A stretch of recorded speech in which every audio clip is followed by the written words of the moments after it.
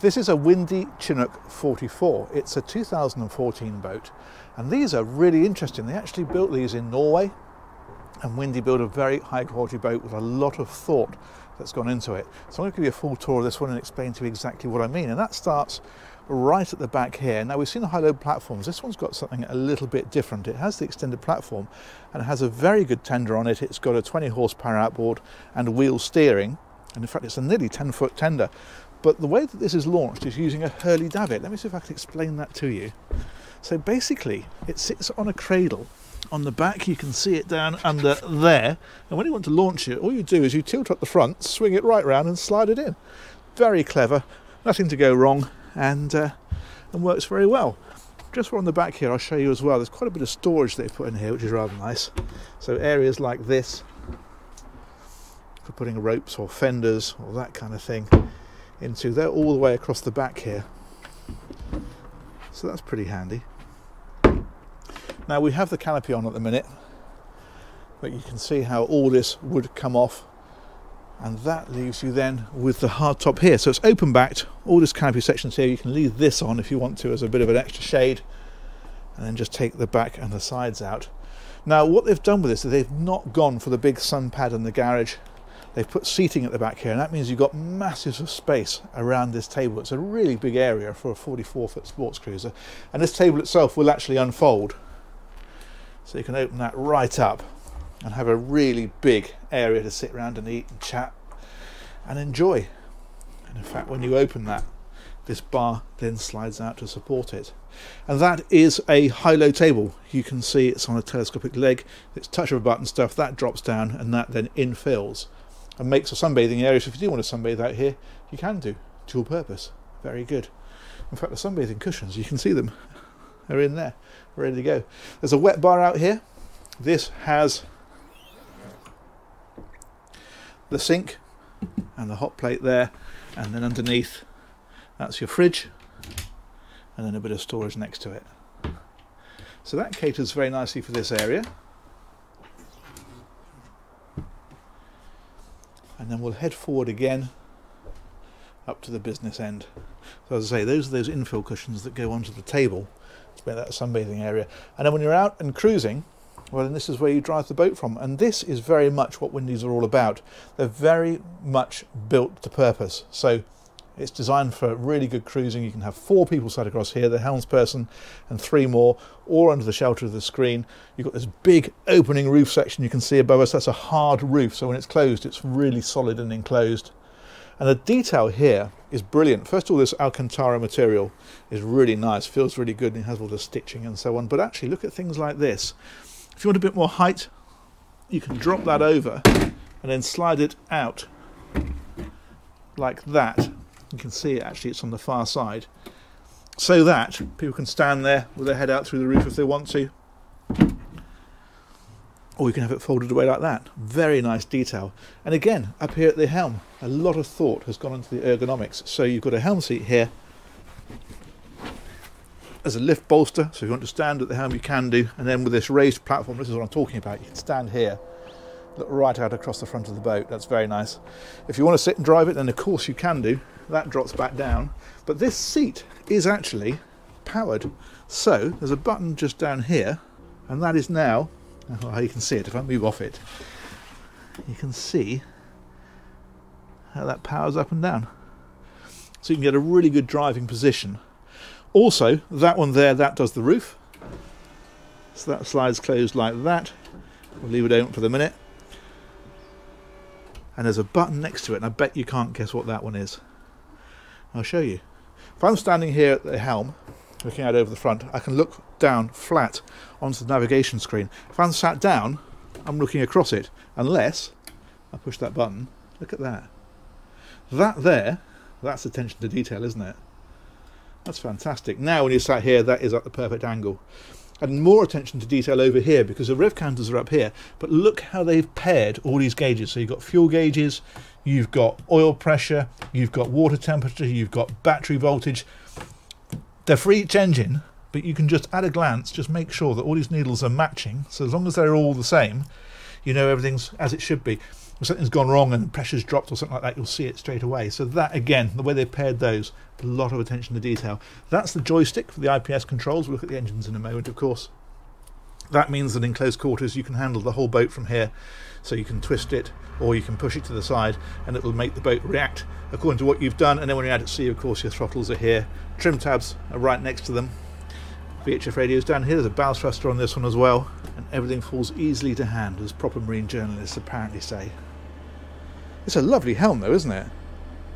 Proper business-like. As I say, I do like the fact you can stand up with this raised section and look out over the front if you want to. So that is the cockpit, fairly comprehensively filmed. Let's go and have a look inside. I'll slip my shoes off. Now on this one, they've gone for the pale wood. So it feels nice and bright and light in here. Your galley is over on this side. It's all electric cooking, so there is underneath here, that's just to protect it if you want to put things on top of it. 4-burner hob. Your oven is underneath. There's a fridge here, of course. Drawers, storage up in behind here. You see how this is all designed for glasses, so it keeps them safe. Similar sort of thing here for your plates and your cups and so on. Even a little, I think these are called trivets. They're to put your hot pans on so you don't damage the surface. So that is your galley. I'll pop that back on there. And then on the other side, you've got your seating area down here. Love the lights they put in here. Little portholes as well for a bit of light and a bit of fresh air, because you can open those if you want to.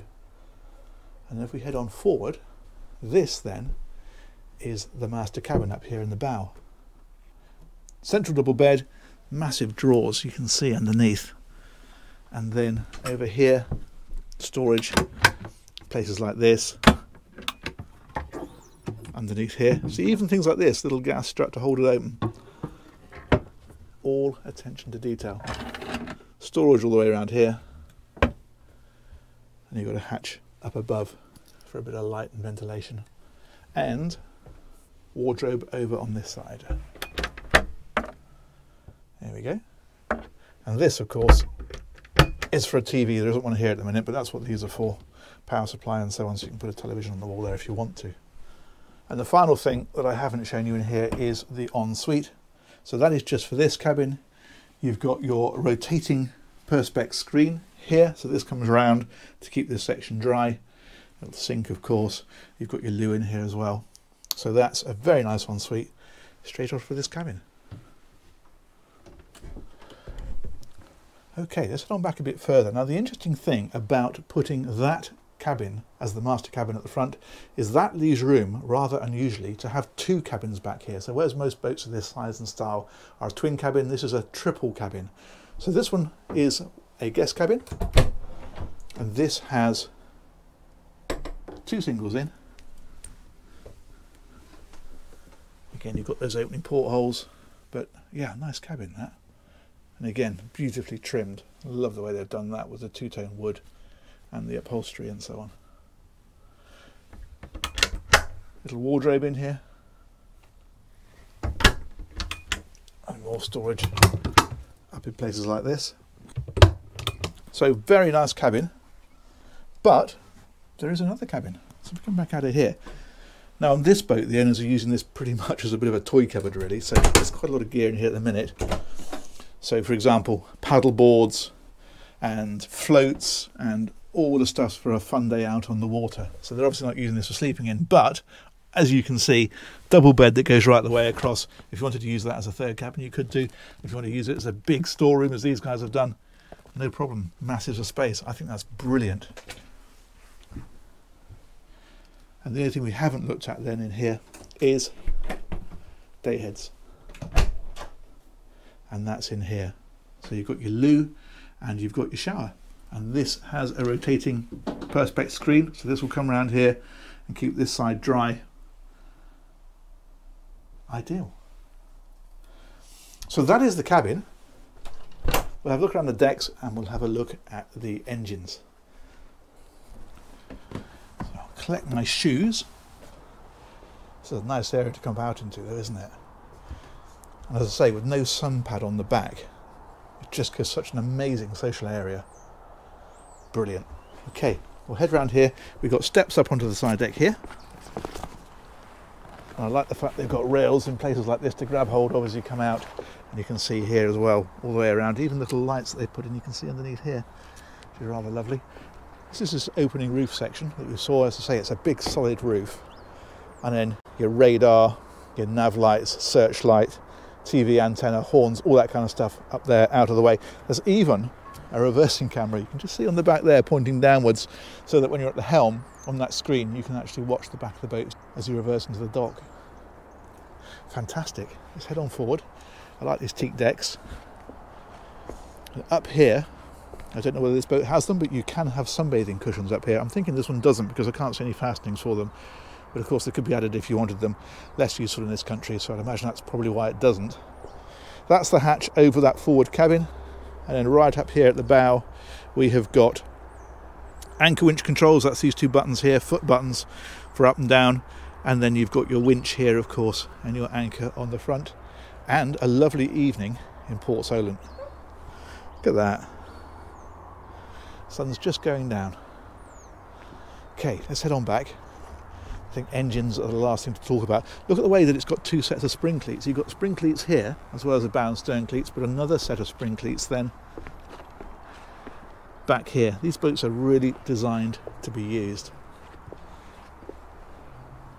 Let's find that handle, there we go. Now the engines are under the floor, they're IPS 600 engines. So if we lift this up here,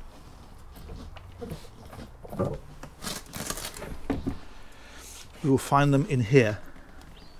These are 435 horsepower each, I think, if I remember rightly. And they're giving the speed, I would imagine, it must be up in the mid-30s, I would think, about 35 knots at a guess. Got to be that sort of speed with these engines in, I would imagine. And then range with this sort of boat, you're normally looking at about 300 miles. There or thereabouts at a fast cruising speed. Obviously slow it right down, it'll go a lot further. Generator is in here as well. That's up here at the front. But actually, once you get down and in there, that's quite a decent engine room. It's one of the advantages of not having a garage again, is the fact you don't have that limited space. You can really get right down in and around. Oh, it's pretty clean in there. Very nice indeed. I like that. Okay, let's drop that back down.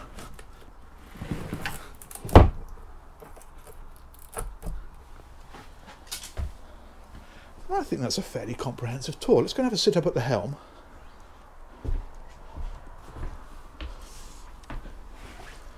There we go. And I will say thank you to Argo Yachting, who've got this boat for sale. They've organised this tour, and I'll put a link to them in the description. Thank you to the owner as well for organising it. And as ever, thanks to you guys for watching. We'll catch you again for another yacht tour very soon. Take care. Bye-bye.